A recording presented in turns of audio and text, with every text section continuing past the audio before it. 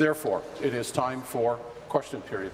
The member from Prince Edward Hastings. Thanks very much, Speaker. My question this morning is for the Premier. Research completed by the Ontario Society of Professional Engineers really shines a light on the mismanagement of Ontario's electricity system. They pored over data issued by the Independent Electricity System Operator and the Ontario Energy Board, and what was revealed was wildly disappointing, Speaker. It showed the province exported electricity at a net financial loss of up to $1.25 billion with a B, billion dollars. That's $1.25 billion. Mr. Speaker, yes or no, will the Premier confirm, did the Liberal government lose almost $1.25 billion exporting power? Thank you. Premier. Mr. Speaker, let's look at the facts. The fact is that all jurisdictions import and export electricity to the benefit of their ratepayers, Mr. Speaker. That's actually how the system works. Ontario is no different, and with the IESO estimating that electricity exports reduce costs for Ontarians by hundreds of millions. Sounds to me I'm going to have to pick up where I left off, and I will. Reinforce that, Mr. Speaker, that the IESO estimates that electricity exports reduce costs for Ontarians by hundreds of millions of dollars every year. So those are cost savings, Mr. Speaker. And this net benefit to Ontario was $236 million last year, Mr. Speaker. That's a net benefit to the people of Ontario because of taking part in importing and exporting electricity to the benefit of their ratepayers, Mr. Speaker. On top of regular trade, we also pursue firm agreements wherever it makes sense to ratepayers in the province, Mr. Speaker. And I know that the Minister of Energy will want to speak more to this in the supplementary. Thank you. Supplementary. So, Speaker, the government is saying that the experts, the engineers, are wrong and they know better. This Liberal spin is ridiculous. It's like costing $20 to make a pizza, selling 8 slices at $1 a piece and saying you're making money. It's ridiculous. It's absurd. You're not making money. We just wanted the government to come clean here this morning and start to tell the truth on this.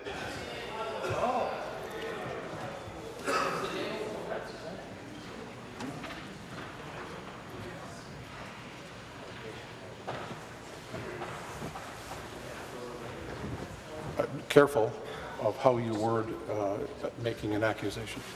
Okay, so sure, the government found an export partner, but OSPI's numbers here are staggering. The numbers from the engineers are staggering. We're subsidizing power for Michigan and New York and other neighbouring jurisdictions.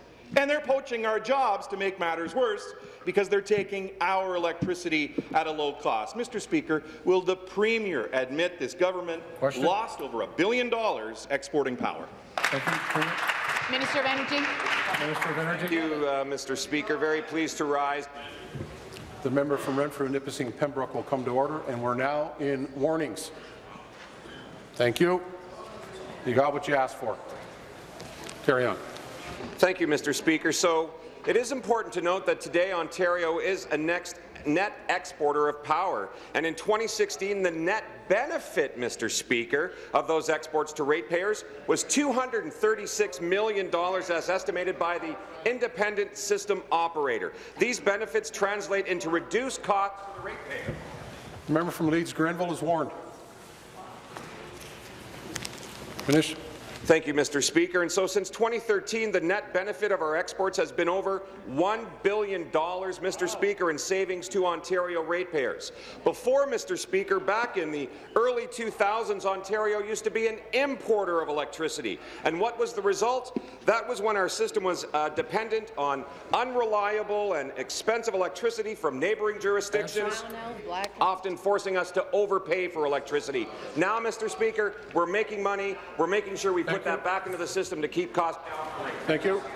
Final supplementary. Mr. Speaker, this political spin is absurd. These numbers don't lie. They come from the engineers here in Ontario. In 2016, the province exported a total of 21.9 terawatt-hours of electricity at a net financial loss of more than $500 million.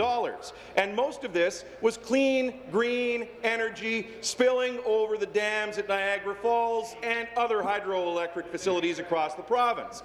The engineers noted that over the last few years, the total exports represent nearly enough electricity to power every home in Ontario for an entire year. That's the legacy of the mismanagement on the electricity file from the Liberal government. Mr. Speaker, how can this government continue to gouge electricity customers at the same time they're exporting enough electricity at a loss to power every home in the province? Minister. So, Mr. Speaker, I know the member opposite used the word legacy, so let's talk about their legacy when it comes to electricity. In 2002 and 2003, Ontario paid $900 million to import electricity. From 1996 to 2003, overall installed... The member from Nepean Carleton is warned. Carry on. Speaker, from 96 to 2003, overall installed generation capacity fell 6%. That's like running Niagara Falls dry. At the same time, demand grew by 8%, Mr. Speaker. That's their legacy. Our legacy, rebuilding a system, making it clean, making it reliable, and bringing forward the Fair Hydro Plan that makes it affordable, Mr. Speaker. We'll continue to make sure that we keep the best interests of Ontario ratepayers in hand, and they'll continue to misinform those ratepayers, Mr. Speaker.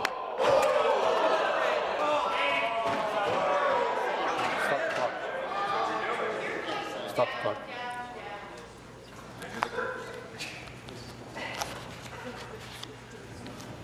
Better not make eye contact with me. The member will withdraw. I'll withdraw. New question. Same member. Thanks, Speaker. And again, my question's for the Premier.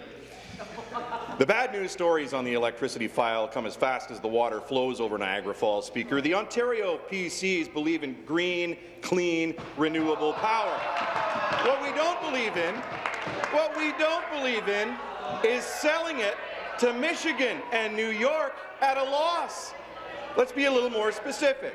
We have great made-in-Ontario power, hydroelectric. But last year, the Liberals allowed 4.7 terawatt-hours of hydroelectric power to be wasted in Ontario, including the station at Niagara Falls. It's the equivalent of powering nearly 500,000 homes for a year. Mr. Speaker, how did the government mismanage the system so poorly that we're letting green, hydroelectric power made in Ontario to be shipped across the border at such a significant loss? Of Energy. Mr. of Energy. Thank you, Mr. Speaker. So let's talk about what they're claiming, Mr. Speaker. They like to claim that power is wasted when water is spilled at hydroelectric generating stations, Mr. Speaker. This just shows how little they know about the system. Our advantage of our clean, reliable and flexible system that we have built is that we're able to procure energy on an as-needed basis. This means that we only use the electricity that is produced at the cheapest cost at that time, Mr. Speaker. Anytime a generator is not producing electricity, it is because there were cheaper options available at that time. This means that a hydro facility will generate power when it can offer into the market at a low price, and it is not used when it offers too expensive power relative to any other sources.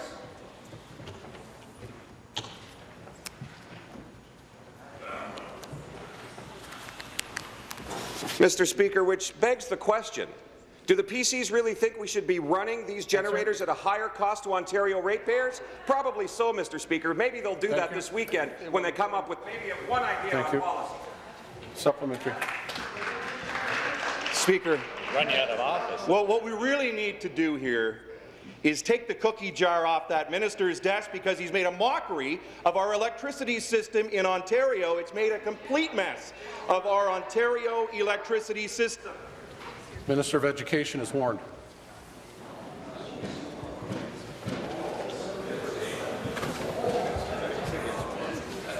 Speaker, to make matters worse, I just want to reiterate that Ontario exported 21.9 terawatt-hours of electricity at a net financial loss of up to $1.25 billion. That number represents more than 2 million homes worth of electricity that Ontario has sold to neighbouring jurisdictions for a price less than what it costs to produce. Mr. Speaker, what does the Premier say? What does the minister say to those 2 million electricity customers in Ontario that have to overpay so you can subsidize power to our neighbouring jurisdictions that are poaching our jobs at the same time? Thank you.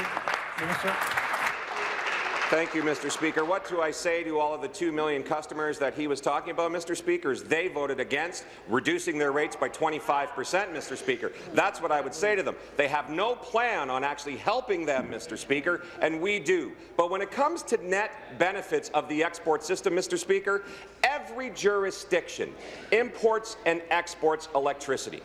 And we do so, Mr. Speaker, at the net benefit of $236 million in 2016. We did the same in 2015, the same in 2014, the same in 2013, Mr. Speaker.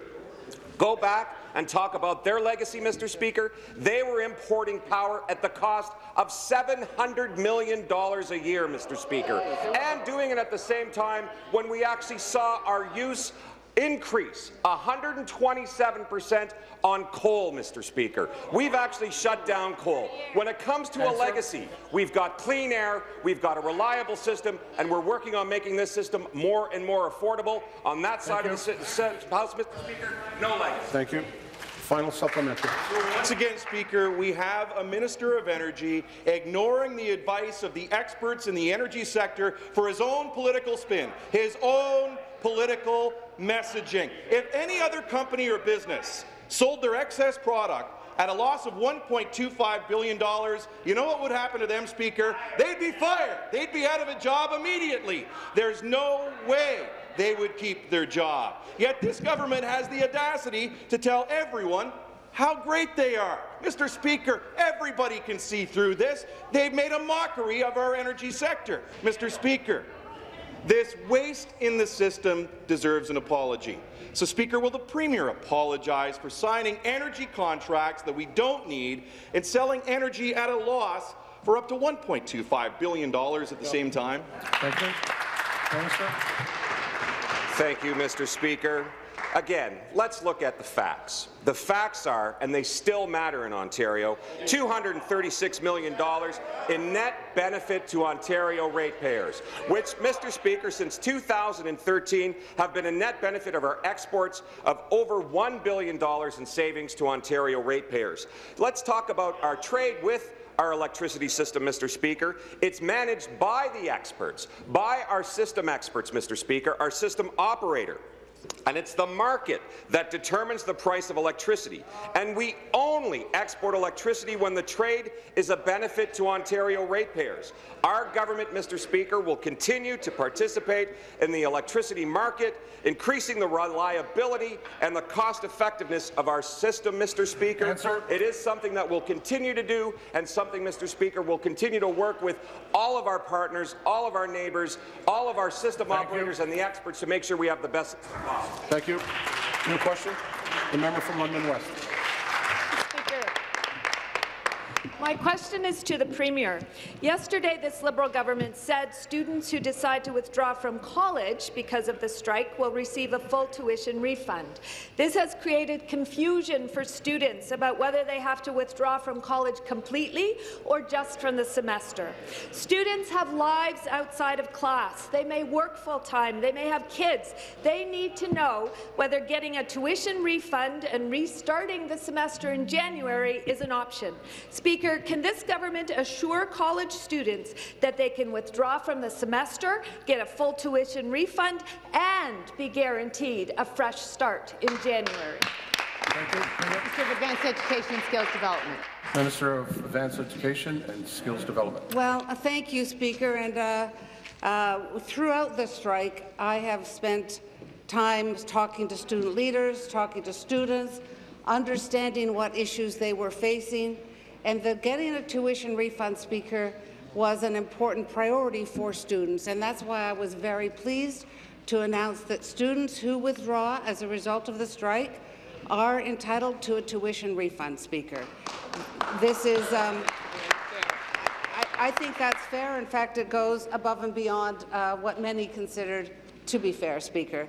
To answer the member opposite's question, if students, this applies to students who withdraw. They, of course, can come back. Not every college program has a January re-entry, Speaker, so it will depend on the program and the college. Thank you. Supplementary.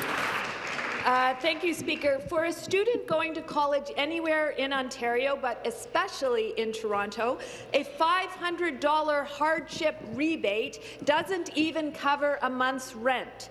Add rent onto additional childcare costs, lost hours of work, textbooks that may barely be used, penalties for cancelling flights home, and the many other...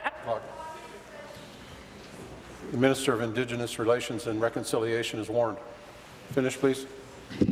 And the many other out-of-pocket expenses that students have incurred over the last 5 weeks, and $500 becomes more of a joke than a solution for some students. Speaker, why is this Premier not offering effective help for Ontario college students?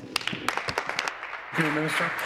Well, Speaker, I have to say this is a rather bizarre question coming from a party that rejected every opportunity to get students back to school more quickly. In fact, that's the party, Speaker, who said if they had been in power, the strike would go on as long as it took, Speaker. So that's a pretty bizarre question to now be concerned about students' expenses when last week, Speaker, they were not concerned about students one little bit. Right. Final supplementary. Speaker, $500 is not nearly enough to compensate students for what they have lost during the 5-week strike. And for some, cramming 5 weeks of missed content into 2 weeks is just not possible. Imagine a busy working mom going to college part-time to get a better life, balancing kids and a 9-to-5 job. She hardly had enough time for coursework before the 5-week strike, and now, with the holidays approaching, the Premier is asking her to find even more time to cram 5 weeks of learning into 2. Instead of creating more confusion and chaos for students, why isn't this Liberal government offering a program that actually responds to the financial hardships, the personal realities, and the emotional stress that students have experienced over the last 5 weeks? Thank you. Minister. Well, Speaker, I absolutely acknowledge the stress that students have been experiencing during the stress and will continue. We are very happy students are back at work today, and we are stepping up to support them as they do complete their semester. So, Speaker, every college has established a dedicated fund to support students for additional costs that they incur as a result of the strike, Speaker. For many students, those courses will go into January. There will be additional costs borne by students, and this fund has been established. In certain circumstances, colleges have discretion to grant more than that. Speaker, in addition, students currently receiving OSAP will be extended to help them if the course goes longer, if the program goes longer into January, Speaker. And thirdly, we very much want to support students to complete their semester, but those who choose to withdraw will have a full tuition refund. Thank you. New question. From London West. Again to the Premier. Speaker, despite her minister's assertions, it is the Premier's inaction that prolonged this strike for 5 weeks. Last night, she told students who were angry that she did not get involved sooner that she was acting on advice that she was given. Well, I'm not sure where the Premier gets her advice, but Sections 4 and 5 of the Colleges of Applied Arts and Technology Act give the Premier every right to involve herself in college business if it's in the public interest. Maybe the Premier can tell us, what was it about a 5-week strike coming to a fair resolution that wasn't in the public interest? Advanced Education and Skills Development. Minister of Advanced Education and Skills Development. Well, Speaker, it's interesting that the NDP is continuing to refer to that section of legislation. What they have failed to understand is there is another piece of legislation, Speaker, that overrides that does not allow government to interfere with the collective bargaining process.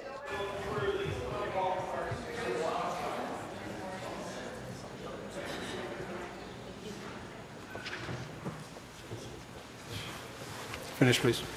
So, Speaker, once it became clear that the parties could not reach an agreement, that they were at a deadlock, Speaker, we did commit to act. We used every opportunity to quickly pass legislation that would get students back in the classroom. But the NDP blocked it every single time they had the opportunity. On Thursday, we sought unanimous consent to introduce legislation. That was denied by the NDP. On Friday, we introduced legislation and then required unanimous consent to debate the legislation the same day. Again, the NDP blocked the motion over and over. They repeatedly. Thank you. Supplementary. Speaker, the Premier also told students last night that she will be looking into whether or not she had the authority to intervene earlier. Let me spell this out for the Premier. Section 4 of the Colleges of Applied Arts and Technology Act allows the minister to make binding directives to Ontario colleges as to how they conduct their affairs. Section 5 of the Act allows the minister to intervene in the affairs of colleges if it's deemed to be in the public interest. I find it hard to believe that neither the Premier nor her minister knew that they had this authority. Why didn't the Premier exercise her legislative authority and direct the colleges not to force a contract vote that everyone knew they would lose, unnecessarily prolonging this strike for as much as 2 weeks? Thank you. Be seated, please. Be seated, please. Thank you. Minister. Well, Speaker, as I said earlier, there is overriding legislation. We have very solid legal advice, Speaker, that the order would have been challenged had we moved to back-to-work legislation too early. But let's be really clear what this is all about. The NDP are hearing from people that they are not happy that the NDP blocked the legislation, and they are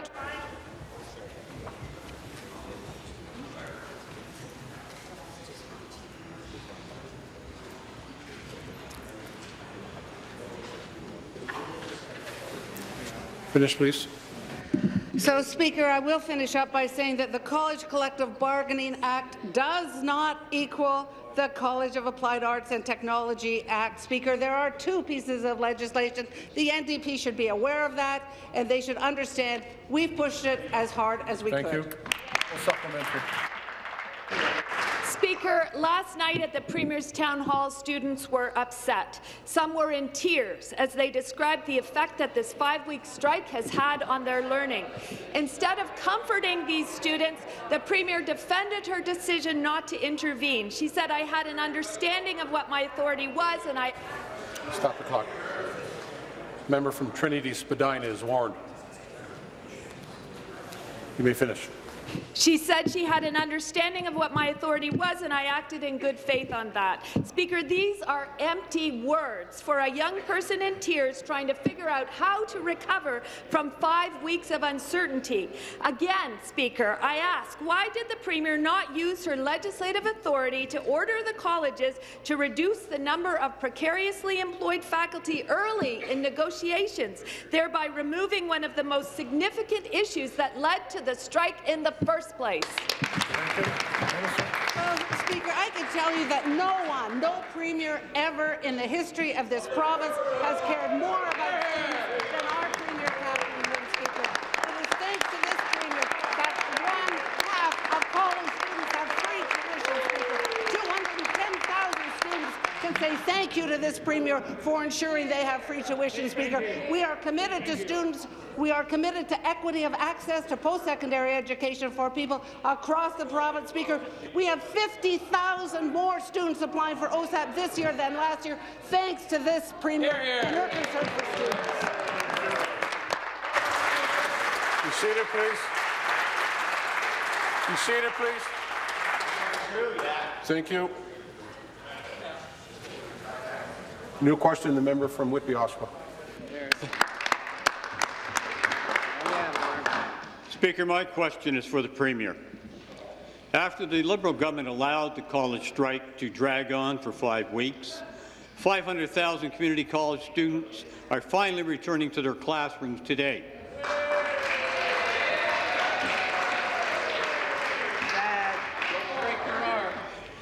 Yesterday, I asked the Premier if the Liberal government would commit to matching the College Student Support Fund dollar for dollar. As expected, the Premier did not provide an answer. Speaker, because the Premier failed to show leadership for 5 weeks during the strike, 500,000 college students at the very least deserve a concrete answer. Will the government commit today to matching the College Student Support Fund dollar for dollar? Yes or no? Thank you. Minister of Advanced Education and Skills Development. Minister of Advanced Education and Skills Development. Well, Speaker, of course we all understand that the PC's protection of collective bargaining is weak, to say the least, and we let the process play out, Speaker.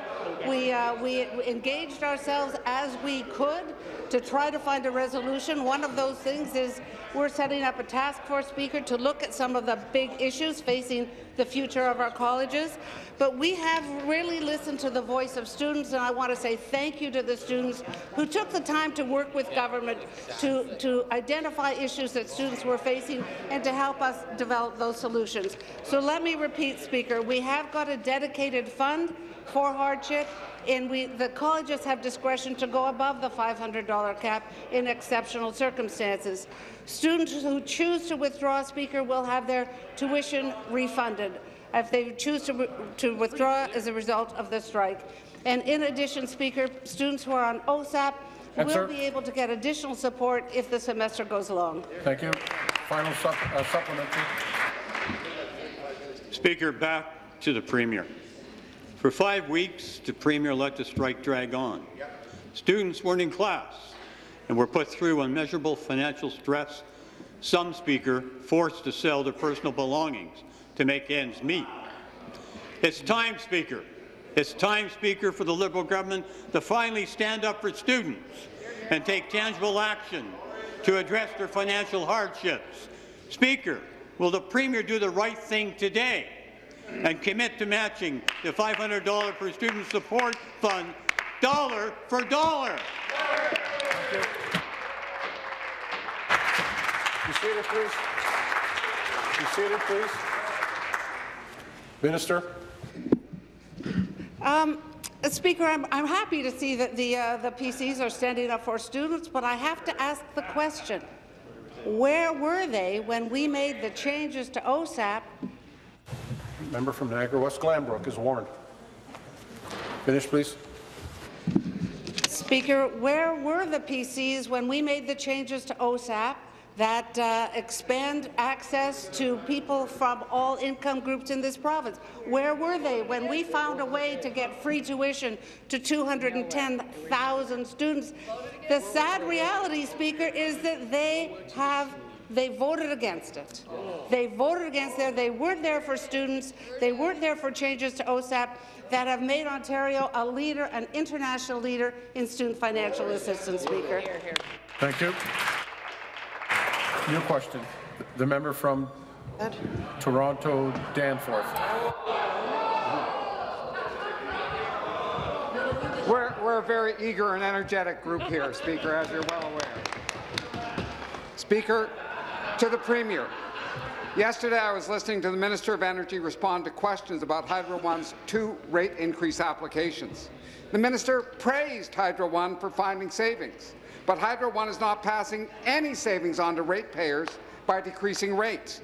Instead, Hydro One wants a 20% distribution rate increase. The minister said Hydro One is doing a great job as a company, gouging, even though Hydro One is currently taking the Ontario Energy Board to court in order to keep 100% of a $2.6 billion tax break that rightly belongs to ratepayers. Why does the minister think his job is to praise Hydro One and not to defend the interests of ratepayers? Good.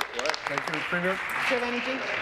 Minister of Energy. Thank you, Mr. Speaker. We were very pleased to bring forward the Fair Hydro plan, which actually defended ratepayers by reducing their bills by 25%, and that member and that party voted against it, Mr. Speaker. So it's this party, Mr. Speaker, that is actually defending ratepayers. It's this party that's actually working with companies, Mr. Speaker, working with companies to make sure that we can continue to find ways to reduce bills for ratepayers, Mr. Speaker. When it comes to Hydro One, they've seen their bills in R2 and R1 designations, Mr. Speaker, drop by 40 to 50%. And it had nothing to do with that party, Mr. Speaker. It had nothing to do with that member. It had to do with, Mr. Speaker, the company, the government, and ratepayers all working together to come up with solutions, Mr. Speaker. That's what we have done on this side. On that side, Mr. Speaker, they've done nothing. They have a plan that is pie in the sky, that didn't even talk about helping low-income individuals, Mr. Speaker, and that is something that we have done with all organizations to help all ratepayers in this Thank you. Supplementary. Thank you, Speaker. Again to the Premier. The Minister of Energy cheered when Hydro One applied to buy Avista, even though this $6.7 billion purchase will do nothing to improve service for Ontario ratepayers. This purchase will divert resources away from improving the reliability of the grid towards the cost of building an empire for Hydro One. The Ontario Energy Board said Hydro One was making poor use of its existing funds for capital improvements and told it to reduce its revenue requirements. Hydro One basically refused. The privatized Hydro One is putting private profits ahead of the public interest. Will the minister stop cheerleading for Hydro One and start protecting the interests of Ontario families and ratepayers? Again, Mr. Speaker, it's this party that actually protected ratepayers by bringing forward the Fair Hydro plan. It's that party that voted against ratepayers by making sure that they didn't support the plan, Mr. Speaker. When it comes to Hydro One, the acquisition of Avista benefits customers, employees, shareholders and ratepayers, Mr. Speaker, and it's important to say rates will not be impacted. It won't even affect local jobs either, Mr. Speaker. Similar acquisitions are increasingly common, Mr. Speaker. Fortis purchased Michigan-based ITC, and EPCOR purchased 2 U.S. water utilities. When it comes to making sure, Mr. Speaker, that the government is on the side of the ratepayers, it's this Premier, Mr. Speaker, it's this government that will continue to work with our stakeholders, will continue to work with the OEB, will continue to work with the ISO to have a clean, reliable and affordable system, unlike the opposition parties that have no plan to do that, Mr. Speaker. Thank you. New question, the member from Northumberland, Quinte West. Well, thank you, Speaker. My question is also to the Minister of Energy. Minister, in my riding, I often hear from constituents on the work of this government on the energy file. The constituents in my riding know how critical a clean and reliable energy system is to Ontario, being a great place to live and work. Refurbishing at the Darlington and Bruce nuclear generating station will ensure that we have affordable, reliable, clean energy for years to come.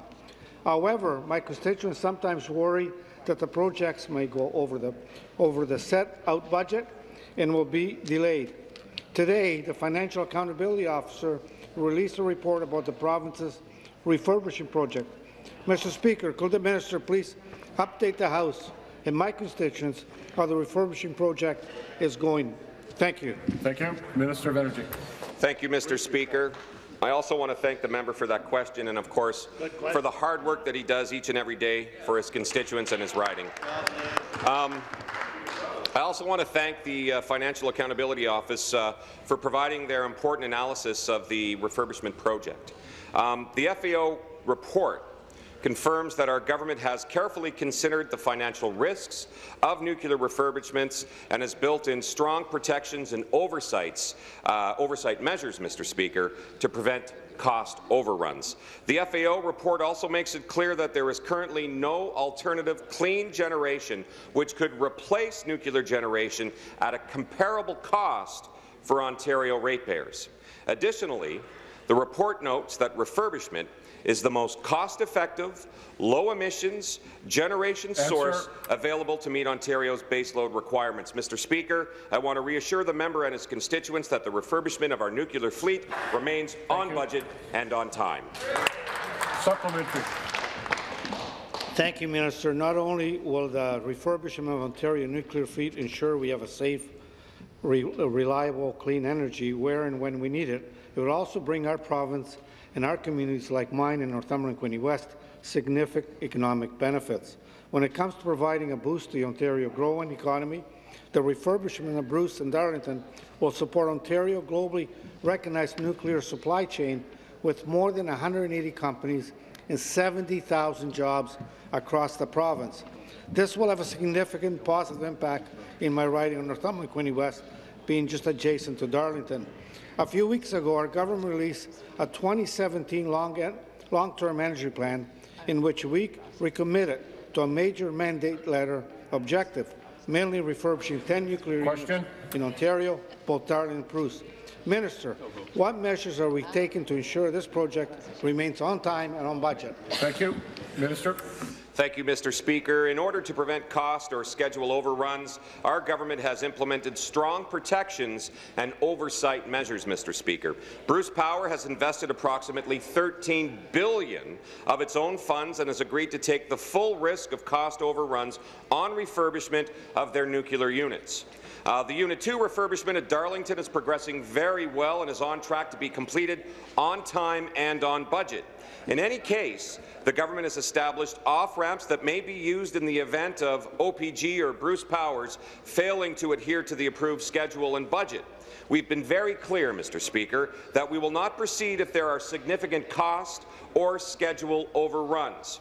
While we continue to monitor these two projects, Mr. Speaker, nuclear power will continue to be the backbone of the safe, clean, reliable and affordable electricity system we've built here in Ontario. Thank you, Mr. Speaker. Question, the member from Elgin, Middlesex, London. Thank you, Speaker. Speaker, my question is to the Minister of Health and Long-Term Care. Speaker, yesterday during committee, the member from Kitchener Centre announced that the drug for cystic fibrosis, or Cambie, would be covered under OHIP Plus, even though there haven't been any negotiations for the drug at the Pan-Canadian Pharmaceutical Alliance in 2 years. Speaker, this government and its members continue to make announcements about OHIP Plus, giving many hope for them that are suffering from rare diseases and cancer. Unfortunately, Speaker, those statements aren't always correct. Speaker, can the minister confirm right now if Orkambi will be covered under OHIP Plus, or did the member from Kitchener Centre mislead the committee?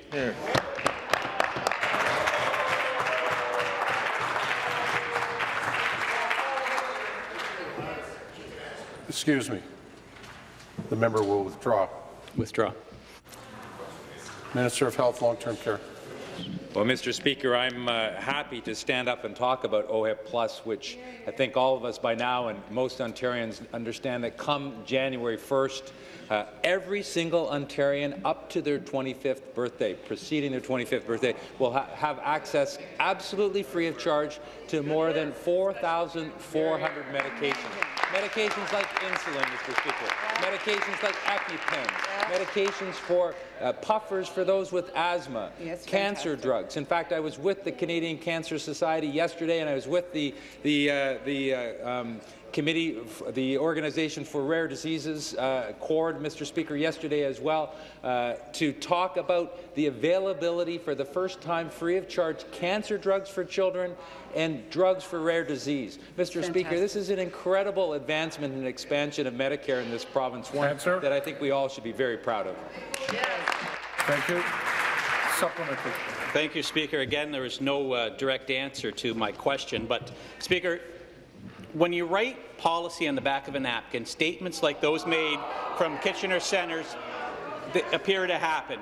Either the government has no idea what will be covered under their plan, or they're promising drugs they know will not be covered in an effort to gain support. Speaker, will the minister stop stringing the people of Ontario along and admit right now that their back-of-the-napkin OHIP Plus plan will cover nothing new, nothing more than what's covered for the seniors, nothing more than what's covered for the Trillium patients of Ontario? Minister. Well, Mr. Speaker, I hope what the member is not saying is that he opposes the biggest expansion of Medicare in this province's history since Medicare itself. 4,400 drugs will be available. And particularly given his professional background, Mr. Speaker, we're working with pharmacists, we're working with pharma companies.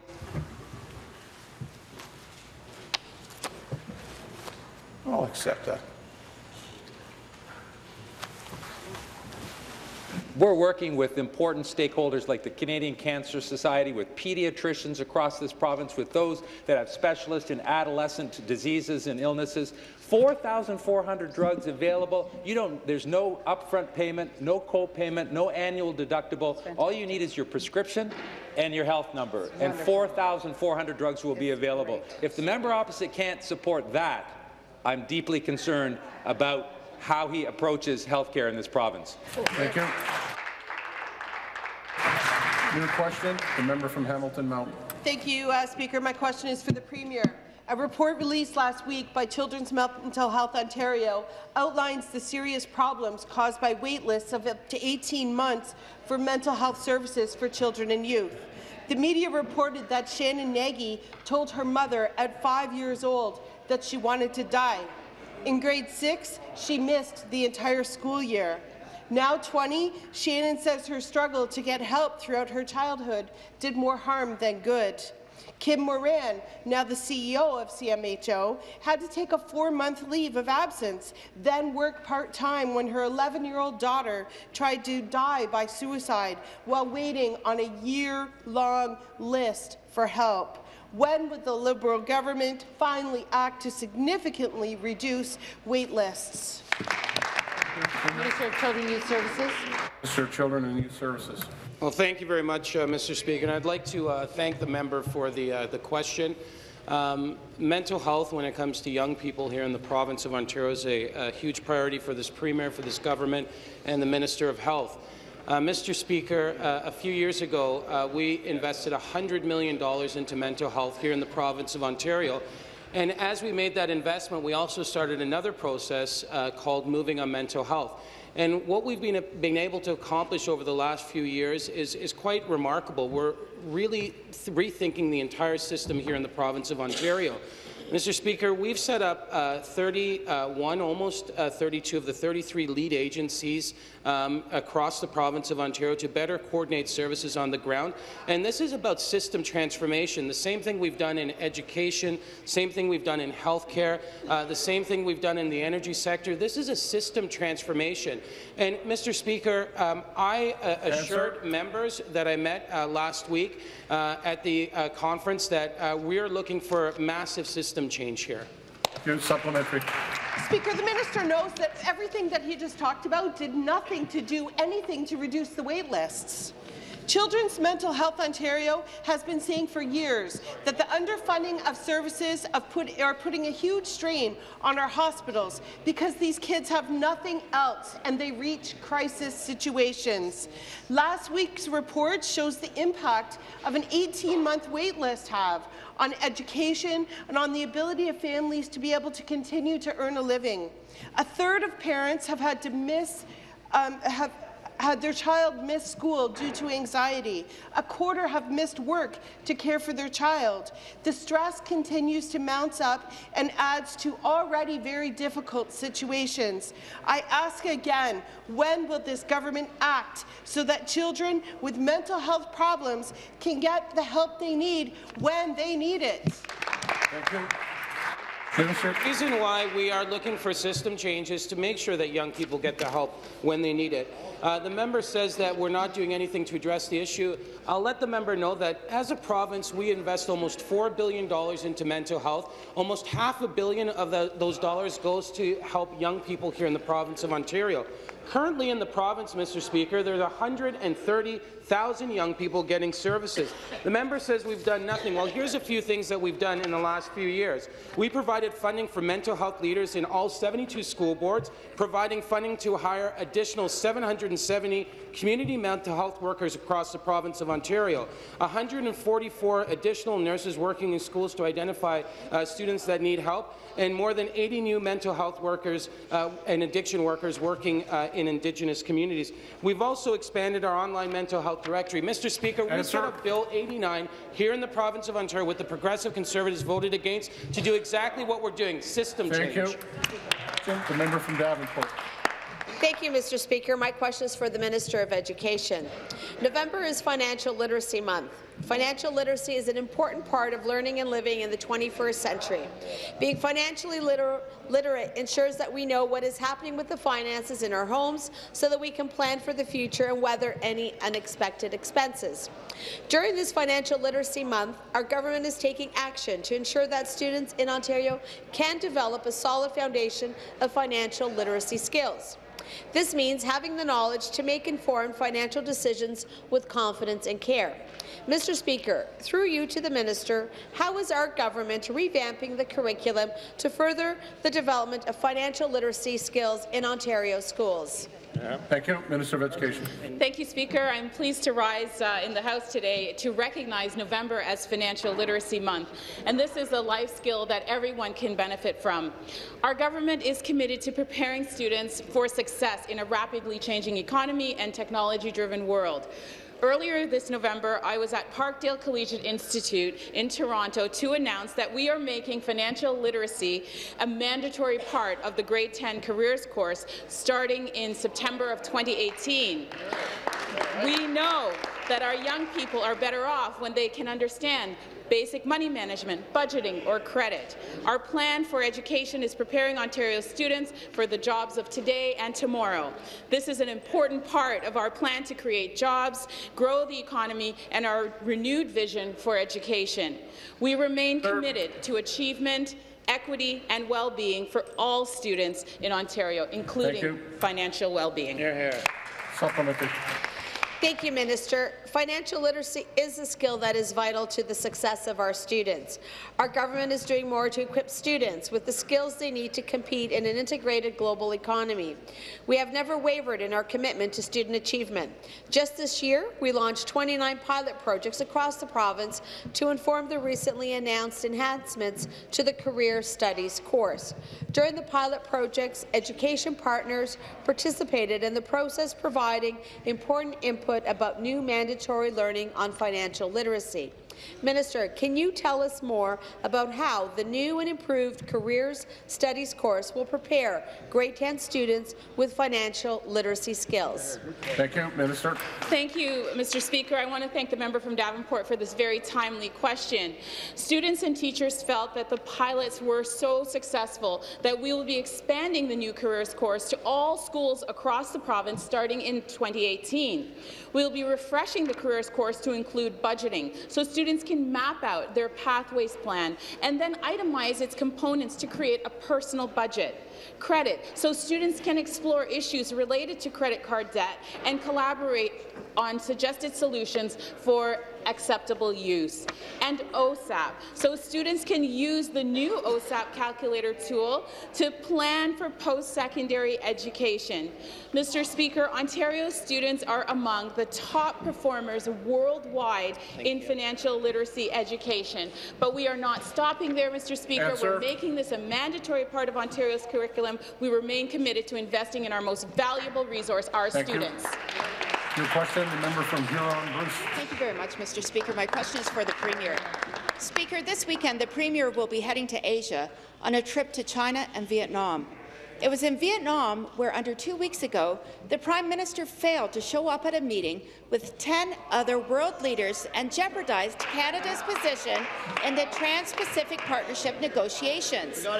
Given how important the TPP will be for Canadian agriculture, including Ontario's grain farmers, has the Premier raised concerns with the Prime Minister over what has been interpreted by other TPP nations as a snub at the APEC summit? Thank you. Well, thank you very much, Mr. Speaker. And on the second part of that question, I just assure the member opposite that we are in regular communication with. We work very closely with our federal counterparts on all of the trade negotiations, Mr. Speaker, as we did on CETA, as we are doing on NAFTA, Mr. Speaker, and as we are doing on the TPP conversation. And as the member opposite will know, that none of those provisions have been finalized, and we will continue to work very closely with the federal government. And I will say to the member opposite, I'm very pleased to be able to take about 100 companies with us, Mr. Speaker, to China and to Vietnam, companies that want to develop partnerships, Mr. Speaker, that will mean more jobs in Ontario, more investment in Ontario, Mr. Speaker, which will, again, continue to help our economy to grow. Thank you. Supplementary. Thank you very much, Mr. Speaker. The Premier actually has totally lost the point of my question, and that is that TPP, I agree, presents a great opportunity for Ontario's agriculture sector to break into new markets. The Premier's government website advertises her upcoming trade mission directly and references Ontario's and Vietnam's participation in the TPP as a key business tie. So, Speaker, I have to ask the Premier, why is she not pushing back at the Prime Minister to get the TPP talks back on track so that Ontario farmers and agri-food businesses will not miss out on a tremendous market opportunity? Well, Mr. Speaker, the TPP talks are on track, Mr. Speaker. You know, we're very pleased that there was a preliminary agreement in principle, Mr. Speaker, and we will work very closely with the federal government.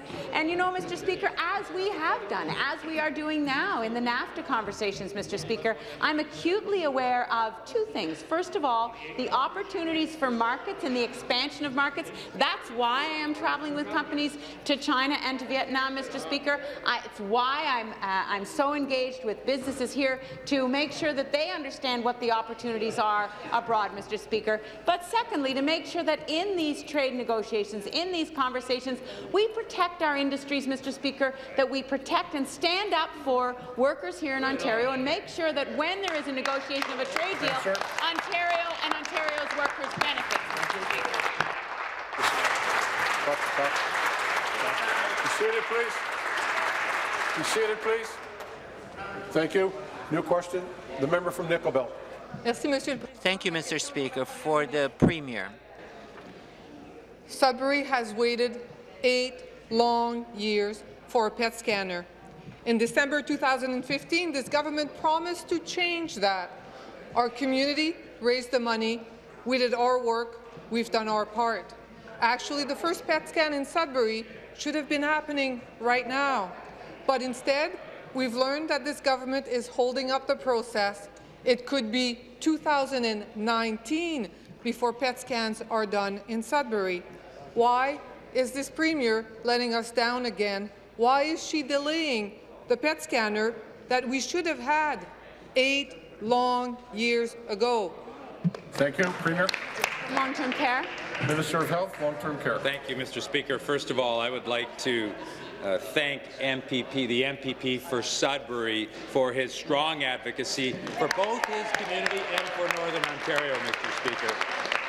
Because, Mr. Speaker, it was his hard work that resulted in the government providing 2 sources of funding for the PET scanner. Mr. Speaker, we announced $1.6 million in annual operating costs for the PET scanner once it's fully operational, but that wasn't sufficient because we were, quite frankly, overwhelmed by the level of community support and the fundraising coming forward on the capital side, and we wanted to make sure that those capital improvements necessary for the PET scanner were able to proceed. And again, with the support and hard work from the MPP for Sudbury, we were able to make a substantial capital in the millions of dollars capital investment towards that purchase and towards the necessary capital improvements.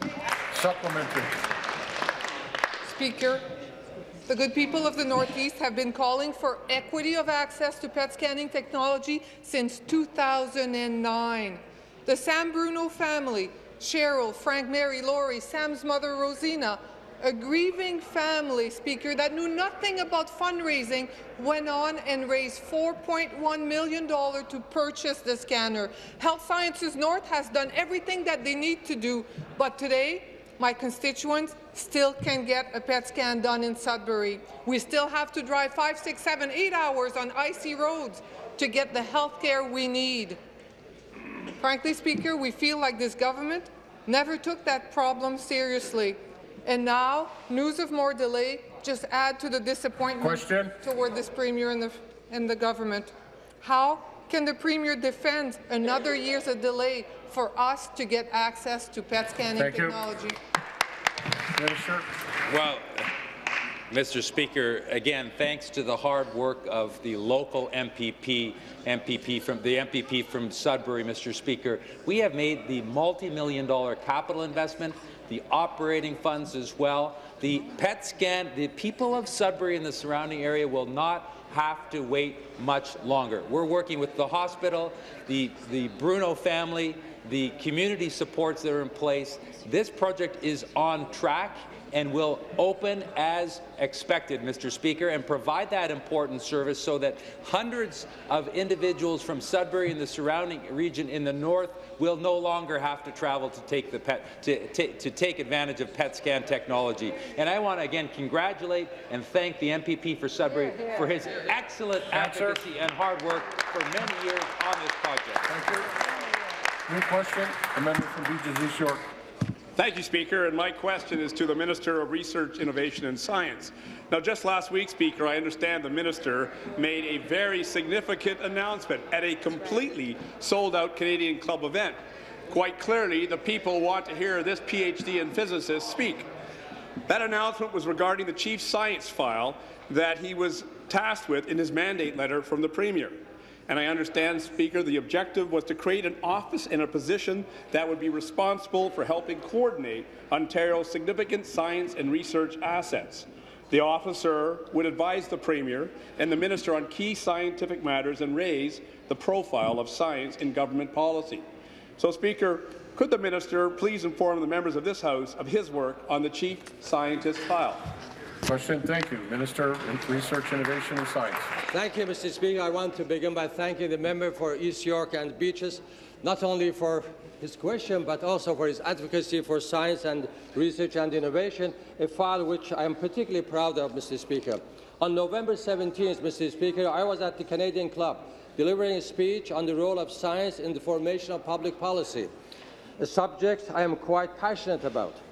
I was there that I was able to announce the appointment of Dr. Molly Shorkett as Ontario's first chief scientist. Wow.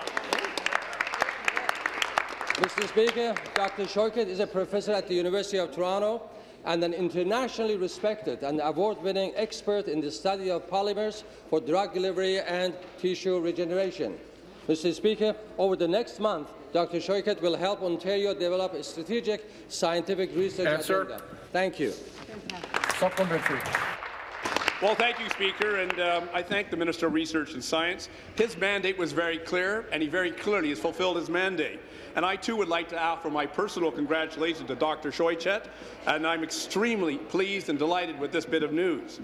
Because, Speaker, our government will now be placing much greater emphasis on science in the formations of all of its policy decisions. And I know it gives the residents of my riding of Beaches East York great peace of mind to know that this government will make responsible and well-reasoned decisions based on the advice of experts in their fields.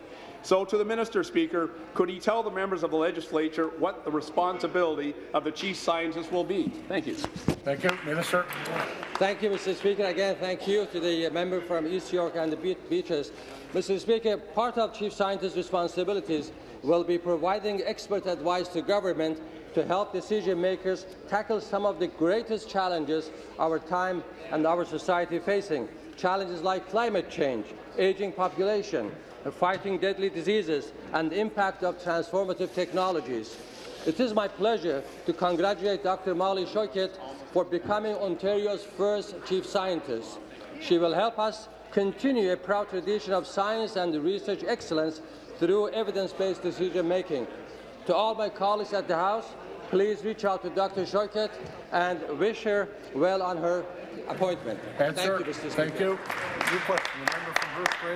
Thank you very much, Mr. Speaker. My question is to the Minister of Health and Long-Term Care. Life is getting harder for Ontario patients as they're waiting longer and longer for the care they need. The number of patients without a doctor continues to rise in my riding.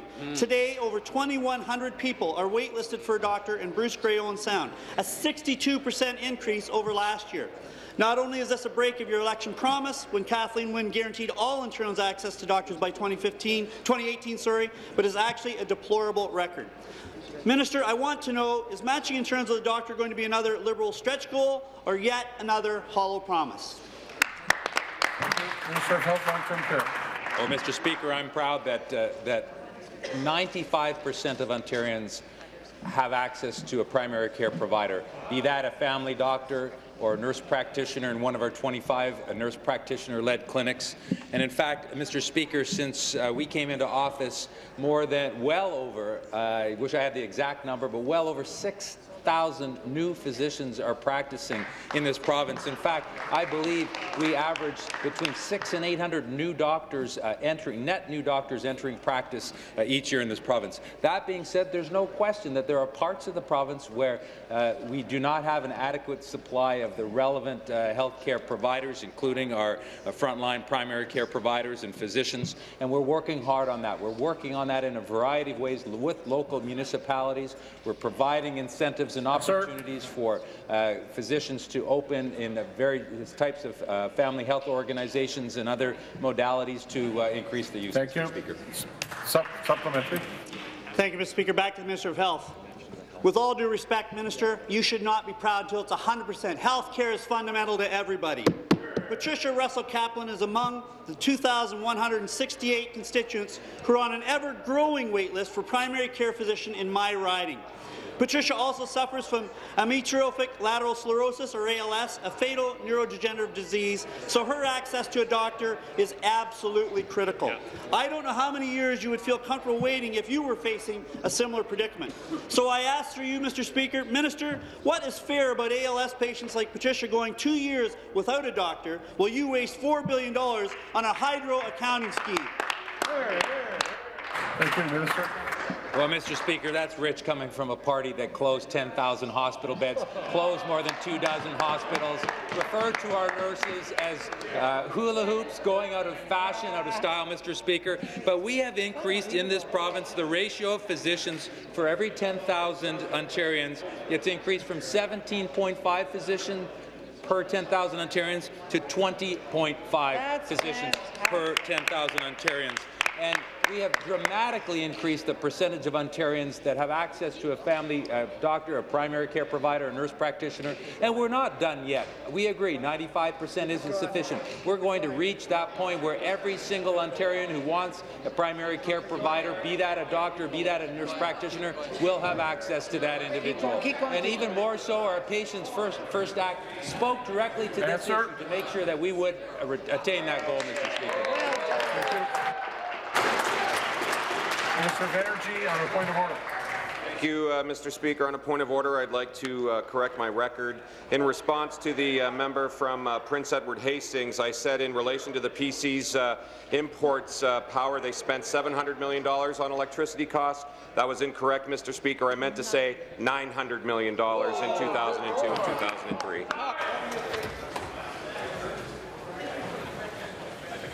Pursuant to Standing Order 38A, the member from Elgin, Middlesex, London has given notice of his dissatisfaction of the answer to his question given by the Minister of Health Long-Term Care concerning coverage of Okamabi under OHIP Plus. The matter will be discussed today at 6 p.m. There being no deferred votes, this House stands recessed until 3 p.m. this afternoon.